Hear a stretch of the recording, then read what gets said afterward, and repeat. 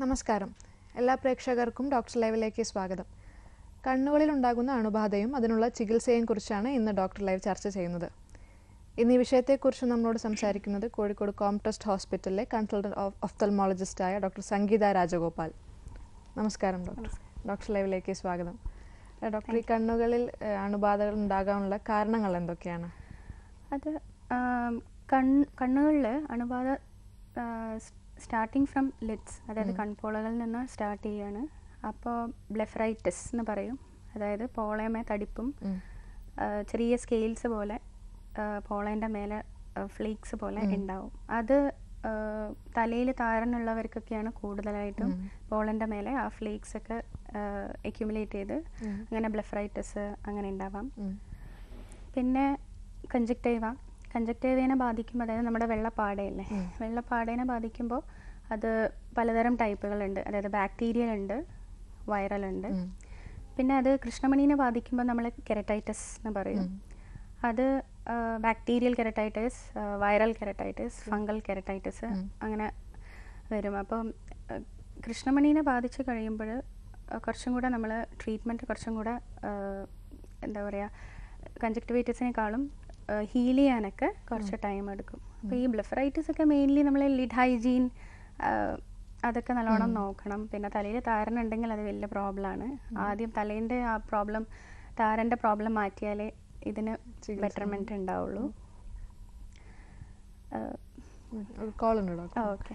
Hello, good morning. Doctor ലൈവിലേക്ക് സ്വാഗതം. ആരാ സംസാരിക്കുന്നത്? ഞാൻ സുമയാണ് സംസാരിക്കുന്നത്. കന്യാകുമാരി ജില്ലയിലാണ്. ഡോക്ടറോട് ചോദിച്ചോളൂ.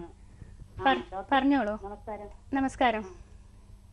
എന്റെ കണ്ണിൽ വന്നിട്ട് എന്തോ നെടല് എന്തോ കിടക്കും പോലെയാണോ എന്ന് തോന്നുന്നത്. വന്നിട്ട് കണ്ണ് അങ്ങോട്ടും ഇങ്ങോട്ടും ചലിക്കുമ്പോഴത്തേക്കും എന്തോ എന്റെ കണ്ണിന്റെ മുമ്പിൽ എന്തോ ഒരു നെടലുള്ളത് പോലെ തോന്നുകയാണ്. അങ്ങനെ ഞാൻ പായ് ഹോസ്പിറ്റലിൽ ചെന്ന് അങ്ങനെ പരിശോധിച്ചപ്പോ അവിടെ നിന്ന് മെഡിസിന് ഡ്രോപ്പും തന്നായിരുന്നു കണ്ണിന് ഒഴിക്കാനായിട്ട്. അപ്പൊ അവര് വന്നിട്ട് സ്കാൻ ചെയ്തും കൂടെ കണ്ണിന് നോക്കിയായിരുന്നു. നോക്കിയിട്ട് പറഞ്ഞു ഈ മെഡിസിൻ കഴിച്ച് കുറഞ്ഞില്ല എങ്കിൽ കണ്ണിന് ഇങ്ങനെ ഇത് മാറില്ല എന്നാണ് പറഞ്ഞത്. അത് എനിക്കൊരു വിഷമം പോലെയായി. അതിനെ കുറിച്ച് ചോദിക്കാനാണ് വിളിച്ചത്. ശരി, നിഴല് പോലെയാണോ കാണുന്നത്? എന്തോ എന്റെ കണ്ണിന്റെ മുൻപിൽ എന്തോ ഒന്ന് നിഴല് പോലെ ലൈൻ ആയിട്ടൊക്കെ കിടക്കും പോലെയാ തോന്നുന്നത്. ഓക്കെ. അത് എത്ര ദിവസമായി തുടങ്ങിയിട്ട്? ഏകദേശം ഒരു ഞാൻ എപ്പോഴാണ് തുടങ്ങിയെന്ന് എനിക്ക് അറിയില്ലായിരുന്നു. ഞാൻ ഒരു 2 മാസത്തിന് മുൻപ് പുറത്ത് പ്രകാശത്തിന്റെ അടുത്ത് ഇരുന്നപ്പോഴത്തേക്കാണ് എന്റെ കണ്ണ് അങ്ങോട്ടും എന്തോ നോക്കിയപ്പോഴാണ് എനിക്ക് എന്റെ കണ്ണിന്റെ മുൻപിൽ ഇങ്ങനെ ഉണ്ടെന്നുള്ള ഒരു ഫീൽ തോന്നിയത്. അങ്ങനെയാണ് ഞാൻ ഹോസ്പിറ്റലിൽ ചെന്ന് നോക്കിയപ്പോ അവിടെ നിന്ന് ഡോക്ടർ ഇങ്ങനെ പറഞ്ഞപ്പോ എനിക്ക് ഒരു വിഷമം പോലെയായിരുന്നു. അല്ല, കാണാൻ ബുദ്ധിമുട്ടുണ്ടോ ഇതിന്? അങ്ങനെ ഒരു കുഴപ്പമില്ല. കാഴ്ചക്ക് കുഴപ്പമില്ല. ഈ 2 മാസമായിട്ട് കാണുന്ന ഈ നിഴല് പോലെ അത് ഈ 2 മാസമായിട്ട് കൂടിയിട്ടുണ്ടോ അതോ അതുപോലെ തന്നെ നിൽക്കുകയാണോ? അല്ല, ഇപ്പൊ അല്പം കുറഞ്ഞിട്ടുണ്ട്. നേരത്തെ 20-നേക്കാളും കുറച്ച് കുറഞ്ഞിട്ടുണ്ട്. അപ്പൊ ഈ നിഴല് പോലെ കാണുന്നത് നമ്മൾ പറയാ ഫ്ലോട്ടേഴ്സ് എന്നാ പറയാ. അപ്പൊ റെറ്റിനയിൽ നമ്മുടെ കണ്ണിന്റെ ഞരമ്പില് അതായത് ചെറിയ ചേഞ്ചസ്, അതായത് കണ്ണിന്റെ ഞരമ്പില് വിട്രസ് എന്ന് പറഞ്ഞ ജെല്ലി പറഞ്ഞൊരു മെറ്റീരിയലാണ്. അപ്പോൾ അത് ചെറുങ്ങനെ ഇളകി വരുമ്പോൾ നമുക്കതൊരു നിഴലായി പോകുന്നതും ഒരു ഈച്ച പാറി കളിക്കുന്ന പോലെ ഒരു കറുത്ത കുത്തുകളായിട്ട് അങ്ങനെ കാണാം. അപ്പോൾ അത് നമ്മൾ ശ്രദ്ധിക്കാനുള്ളത്, ചിലപ്പോൾ ചിലർക്ക് അങ്ങനെ അത് നോർമലായിട്ട് ഉണ്ടാവാനും സാധ്യതയുണ്ട്. അപ്പോൾ ഈ നിഴല് പോലത്തെ സാധനം അതിൻ്റെ എണ്ണം കൂടുകയോ അല്ലെങ്കിൽ അതിൻ്റെ വലിപ്പം വല്ലാതെ കൂടുകയോ ചെയ്യുകയാണെങ്കിൽ ഒരു റെറ്റിന സ്പെഷ്യലിസ്റ്റ് എന്തായാലും കാണേണ്ടതായിട്ടുണ്ട്. എന്തായാലും നിങ്ങൾ കൺസൾട്ട് ചെയ്യണം. ഇതിൻ്റെ എണ്ണമോ അതിൻ്റെ വലിപ്പമോ പെട്ടെന്ന് കൂടുകയാണ്, പെട്ടെന്ന് കാഴ്ച കുറയാണ്, അങ്ങനെ ഒരു അവസ്ഥ വരുമ്പോൾ റെറ്റിന സ്പെഷ്യലിസ്റ്റ് കാണേണ്ടതാണ്. വിളിച്ചതിന് നന്ദി. ഒരു കോളും കൂടി ഉണ്ട് ഡോക്ടർ. ഹലോ. ഹലോ, ഡോക്ടർ ലൈവിലേക്ക് സ്വാഗതം. ആരാ സംസാരിക്കുന്നത്? കളമശ്ശേരി, എറണാകുളം ഡിസ്ട്രിക്റ്റിൽ നിന്ന് മെറീന. ഡോക്ടറോട് ചോദിച്ചോളൂ. പറഞ്ഞോളൂ.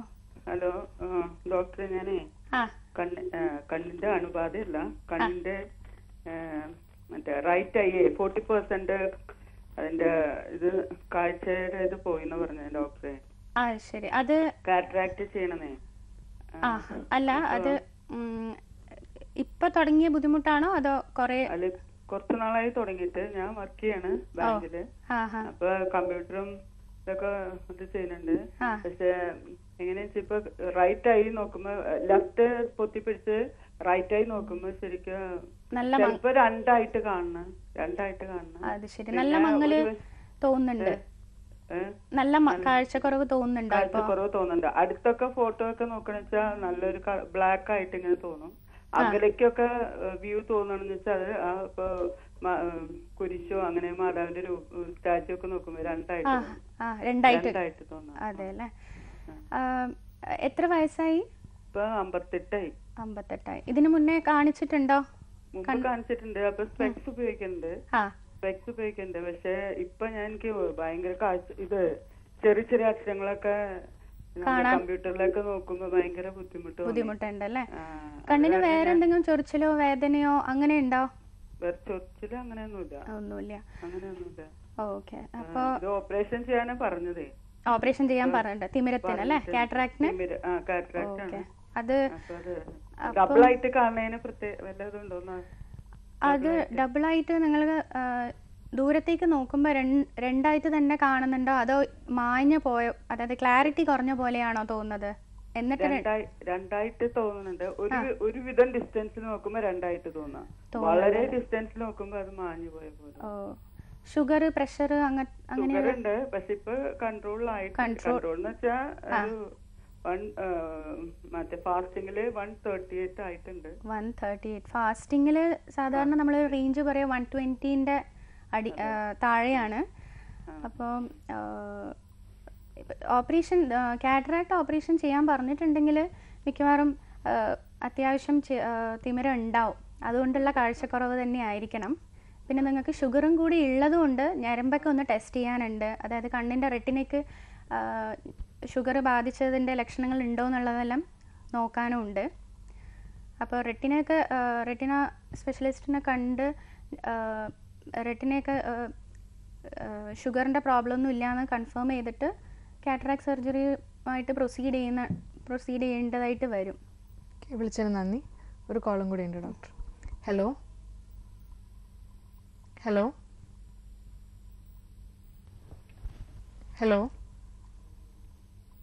കോള് കട്ടായിട്ടുണ്ടോ?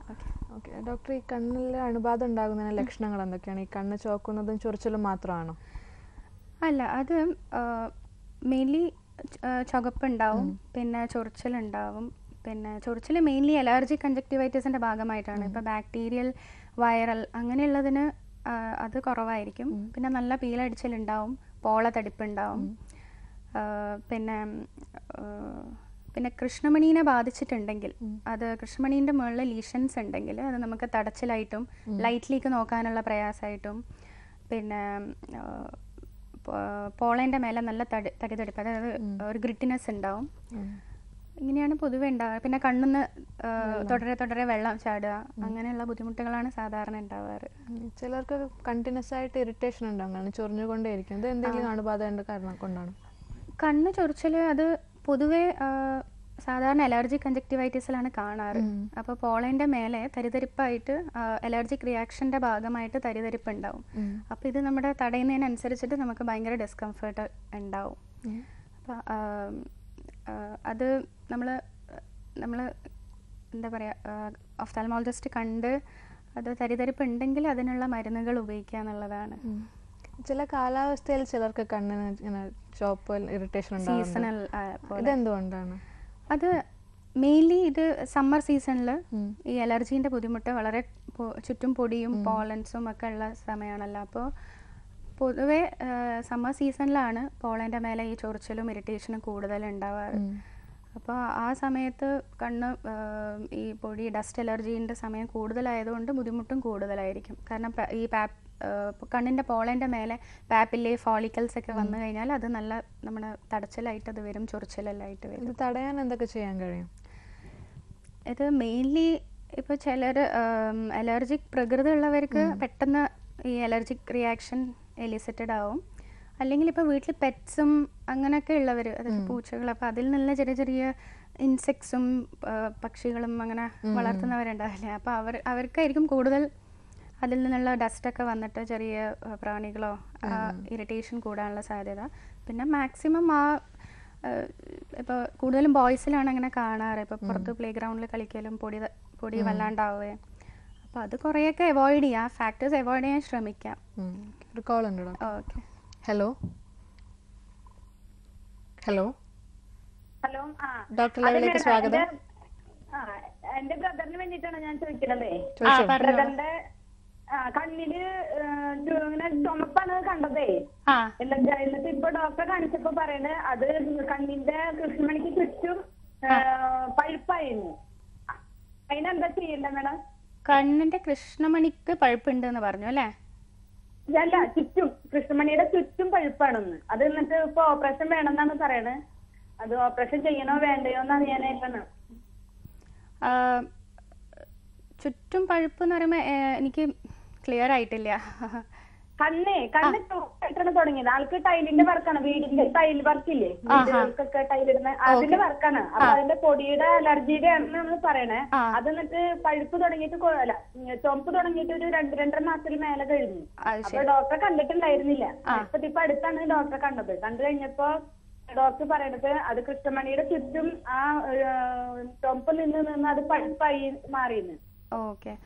പിന്നെ കണ്ണ് തുറക്കാൻ പറ്റണില്ല. കണ്ണിങ്ങനെ വെയിലൊക്കെ വരുമ്പോ തീരെ തുറക്കാൻ പറ്റണില്ല. ശരി. കൃഷ്ണമണിക്ക് നിങ്ങൾക്ക് പുറമെ കാണാൻ ഒരു വെളുത്ത പാട് എന്തെങ്കിലും കാണുന്നുണ്ടോ? വെളുത്ത പാടായിട്ട് കാണുന്നുണ്ട് അല്ലേ? അത് വലിയൊരു ഒരു വട്ടത്തിലാണോ? അങ്ങനെ കാണാൻ പറ്റുന്നുണ്ടോ പുറമെ? ചെറുതായിട്ടുണ്ടെന്നാ പറഞ്ഞത്. ചെറുതായിട്ടുണ്ട്. അപ്പോ ഇത് പൊടിയൊക്കെ പൊതുവെ അലർജിയുള്ള ബുദ്ധിമുട്ടാണെന്ന് പറഞ്ഞല്ലോ അല്ലേ? അപ്പൊ അതിന്റെ ഭാഗമായിട്ട് വാദത്തിന്റെ ചെറിയ ബുദ്ധിമുട്ട് ഉണ്ടെന്ന് തോന്നുന്നുണ്ട്. അതുകൊണ്ട് വരുമോ? എങ്ങനെ? വാദത്തിൻ്റെതല്ലേ? വാദത്തിന്. എത്ര വയസ്സാണ് അവർക്ക്? ഇപ്പൊ 47 വയസ്സ്. 47 വയസ്സ്. അപ്പൊ കണ്ണിന്റെ ഈ വെളുത്ത നമ്മളെ ക്ലിയറൈറ്റിസ് എന്നൊക്കെ പറയും. നമ്മുടെ വെളുത്ത പാടേന്റെ മേലെ ചെറിയ ഇൻഫ്ലമേഷൻ വരുമ്പോൾ എപ്പിസ്ക്ലീറൈറ്റിസ് എന്നൊക്കെ പറയും. അപ്പോൾ കണ്ണിന് കൃഷ്ണമണിക്ക് പഴുപ്പുണ്ട് എന്ന് പറഞ്ഞ സ്ഥിതിക്ക് അത് ഓപ്പറേഷൻ എന്തിനാണെന്നുള്ള കാര്യം എനിക്ക് വ്യക്തമായിട്ടില്ല. അപ്പോൾ കൃഷ്ണമണീൻ്റെ മുകളിൽ പഴുപ്പുണ്ടെങ്കിൽ കുറച്ചു കാലം മരുന്നിട്ടിട്ട് മരുന്നിൽ കുറയുന്നുണ്ടോ എന്നൊന്ന് നോക്കാനുണ്ട്. വിളിച്ചതിന് നന്ദി. Doctor live ഇടവേളയാണ്. ഡോക്ടർ ലൈവ് തുടരുന്നു. ഡോക്ടർ നമുക്കൊരു കോൾ ഉണ്ട്. ഓക്കെ. ഹലോ, ഡോക്ടർ ലൈവിലേക്ക് സ്വാഗതം. ആരാ സംസാരിക്കുന്നത്? മാഡം, ഞാൻ മലപ്പുറം പാനൂരിനാണ് വിളിക്കുന്നത്. പറഞ്ഞോളൂ. ഇപ്പൊ ഈ ഒരു 5-6 മാസമായി എന്റെ കണ്ണിന്റെ ഈ ഭാഗത്തൊരു കറുത്ത കുത്ത് കാണുന്നുണ്ട്. പുറമെ വെളുത്ത പാടയിലാണോ കാണുന്നത്? അതിന്റെ കറുത്ത കുത്തുകള് പുറമെ കാണുന്നതാണോ അതോ ദൂരത്തേക്ക് നോക്കുമ്പോ പുള്ളികൾ ഇങ്ങനെ ഇളകി കളിക്കുന്ന പോലെയാണോ തോന്നുന്നത്? അതല്ല, ഈ കണ്ണിന്റെ ഇതിന്റെ സൈഡായിട്ട് ഇങ്ങനെ ചെറിയൊരു കുത്ത് കാണുന്നുണ്ട്. ഡോക്ടറെ കാണിച്ചപ്പോൾ 2-3 പ്രാവശ്യം ഈ മരുന്ന് തുല്യമരുന്ന് തന്നു. അത് കറക്റ്റ് ഉപയോഗിച്ചു. പക്ഷെ ഒരു പ്രയോജനം കാണുന്നില്ല. അത് ഒരു കറുത്ത കുത്തേ ഉള്ളൂ? ഒരു 2-3 കുത്തുകൾ കാണിക്കുന്നുണ്ട്. അതിപ്പോ അടുത്തായിട്ട് ശ്രദ്ധിച്ചതാണോ? ഈ 5-6 മാസമായിപ്പോ. ഓക്കെ. എന്താ നിങ്ങളെ ജോലി എന്താ ചെയ്യുന്നത്? ഞാന് അറബിയൻ ഫുഡാ. ഓക്കെ. അപ്പൊ ഒരുപാട് ചൂടും അങ്ങനെ ഏൽക്കുന്ന ഒരു ഓക്കെ. അപ്പൊ അത് മെയിൻലി ഒരുപാട് ചൂടും പൊടിയും തട്ടുമ്പോൾ വെള്ളപ്പാടയിൽ ചെറിയൊരു ഡിസ്കളറേഷൻ വന്നതിന്റെ ഭാഗമായിട്ടും ഈ കറുത്ത സ്പോട്ട്സ് ഉണ്ടാവാം. അതിന് ഇപ്പൊ അതിനെ കൊണ്ട് ഒരു തടച്ചിലോ ബുദ്ധിമുട്ടൊന്നും ഇല്ലെങ്കിൽ അതിനെ ഒന്ന് ജസ്റ്റ് ഡ്രോപ്സ്. അതെ. അപ്പൊ അത് നമുക്ക് ആകെ ശ്രദ്ധിക്കാനുള്ള ജസ്റ്റ് ഒബ്സർവ് ചെയ്യാന്നുള്ളതാണ്. ആ കറുത്ത കുത്തുകളുടെ വലിപ്പം കൂടുകയോ അല്ലെങ്കിൽ അതിന്റെ എണ്ണം കൂടുകയോ അങ്ങനെ വേദന അങ്ങനെ എന്തെങ്കിലും ബുദ്ധിമുട്ടുണ്ടെങ്കിൽ ഉടനെ തന്നെ ഒന്ന് കണ്ണിന്റെ ഡോക്ടറെ കാണിക്കുന്നതായിരിക്കും നന്നാവുക. ഇപ്പൊ വേറെ ബുദ്ധിമുട്ടൊന്നും അതിനെ കൊണ്ട് ഇല്ലെങ്കിൽ കണ്ണിന് കുളിർമ നൽകുന്ന കൂളിംഗ് തരുന്ന ലൂബ്രിക്കൻ ഡ്രോപ്സ് ഉപയോഗിക്കുന്നതായിരിക്കും നന്നാവുക. കാരണം നിങ്ങളുടെ ജോലി സംബന്ധമായിട്ടും ഒരുപാട് പുകയും ചൂടൊക്കെ കൊള്ളുന്നതല്ലേ. അപ്പോൾ ലൂബ്രിക്കേറ്റിംഗ് ഡ്രോപ്സ് ഉപയോഗിക്കുന്നതായിരിക്കും നിങ്ങൾക്ക് നല്ല കൂളിംഗ് കിട്ടും. ഇപ്പോൾ പ്രത്യേകിച്ചൊന്നും ചെയ്യാനില്ല. എങ്ങാനും അതിൻ്റെ വലിപ്പം കൂടുകയാണെന്ന് തോന്നുകയാണെങ്കിൽ ഒന്ന് കണ്ണിൻ്റെ ഡോക്ടറെ അടുത്ത് ഒന്ന് വിശദമായിട്ട് ടെസ്റ്റ് ചെയ്യാനുണ്ട്. വിളിച്ചതിന് നന്ദി. ഡോക്ടർ ഇപ്പോൾ സൂചിപ്പിച്ച 2 തരത്തിലുള്ള കൺജങ്ക്റ്റിവൈറ്റിസ് ഉണ്ട്. ഇത് രണ്ടിനുള്ള ചികിത്സ ഒരേപോലെയാണോ? അല്ല, രണ്ടും വേറെ തന്നെ ഇറ്റിയോളജിയാണ്. അപ്പോൾ മെയിൻലി നമ്മൾ കാണുന്നത് ബാക്ടീരിയൽ പിന്നെ വൈറൽ കൺജക്റ്റിവൈറ്റിസിൽ. അപ്പോൾ ബാക്ടീരിയൽ കൺജക്റ്റിവൈറ്റിസ് ഒരുപാട് പീലടിച്ചാലും കണ്ണിൽ നമുക്ക് പീലടിച്ചാലും അപ്പോൾ ആൻറ്റിബയോട്ടിക് ഡ്രോപ്സ് ഉപയോഗിക്കുക എന്നുള്ളതാണ്. പിന്നെ കണ്ണിന് ഇറിറ്റേഷൻ കുറയ്ക്കാൻ വേണ്ടിയിട്ട് ലൂബ്രിക്കേറ്റിംഗ് ഡ്രോപ്സ് ഉപയോഗിക്കുക. പിന്നെ വൈറൽ കൺജക്റ്റിവൈറ്റിസ് ആകുമ്പോൾ അത് ഇറ്റിയോളജി വേറെ തന്നെ വൈറസ് ആണ്. അപ്പോൾ അതിന് അതായത് സെക്കൻഡറി ആയിട്ട്, അതായത് വൈറൽ കൺജക്റ്റിവൈറ്റിസ് വന്ന് പിന്നെ സെക്കൻഡറി ആയിട്ട് ബാക്ടീരിയൽ ഇൻഫെക്ഷൻ വരാൻ സാധ്യതയുണ്ട്. അപ്പോൾ നമ്മൾ പ്രൊഫലാക്റ്റിക്കലി ആൻറ്റിബയോട്ടിക് ഡ്രോപ്സ് കൊടുക്കും വൈറൽ കൺജക്റ്റിവൈറ്റിസിനായാലും. അപ്പോൾ പിന്നെ വൈറൽ കൺജക്റ്റിവൈറ്റിസിന് അത് കൂടുതൽ ബുദ്ധിമുട്ടായി വരുന്നത് കൃഷ്ണമണീൻ്റെ മുകളിൽ ലീഷൻസ് വരുമ്പോഴാണ്.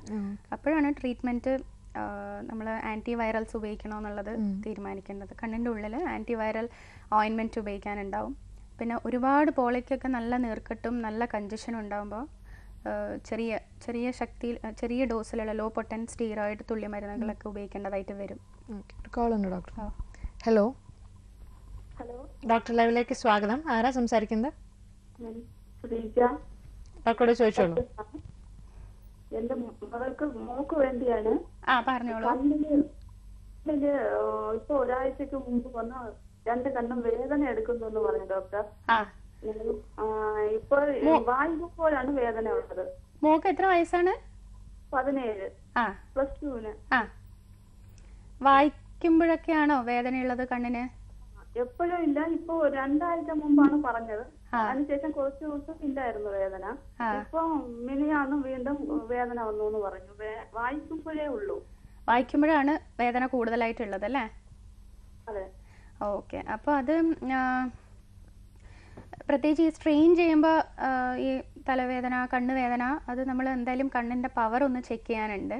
അതായത് റിഫ്രാക്റ്റീവ് എറേഴ്സ് എന്ന് പറയും. അതുകൊണ്ട് അതായത് കണ്ണിന് ചെറിയ പവർ കുറവുണ്ടാകുമ്പോൾ വായിക്കുമ്പോൾ ടി വി കാണുമ്പോൾ കോൺസെൻട്രേറ്റ് ചെയ്തിട്ടുള്ള വർക്ക് ചെയ്യുമ്പോൾ സിസ്റ്റം യൂസ് ചെയ്യുമ്പോൾ അപ്പോൾ തലവേദനയായിട്ട് കണ്ണുവേദനയായിട്ട് പ്രസന്റ് ചെയ്യാം. തലവേദനയില്ല, കണ്ണുവേദനയാണ്. അപ്പോൾ അത് കണ്ണ് സ്ട്രെയിൻ കൊണ്ട് തന്നെ ആവണം. അപ്പോൾ എന്തായാലും ഒന്ന് പവർ എന്തായാലും ടെസ്റ്റ് ചെയ്യേണ്ടതുണ്ട്. പിന്നെ വേറെ പോളേന്റെ മേലെ തരിതരിപ്പോ ചൊറിച്ചലോ അങ്ങനെയൊന്നും ഇല്ലല്ലോ? വേദന മാത്രല്ലേ? ഇടയ്ക്കിടയ്ക്കേ ഉള്ളൂ. അതെ, അത് സ്ട്രെയിൻ ചെയ്യുമ്പോൾ ആണ് വേദന വരുന്നത്. അപ്പോൾ എന്തായാലും ഒന്ന് കണ്ണിന്റെ പവർ ടെസ്റ്റ് ചെയ്യാനുണ്ട്. ഓക്കെ, വിളിച്ചതിന് നന്ദി. ഡോക്ടർ ലൈവിൽ മറ്റൊരു ഇടവേളയാണ്.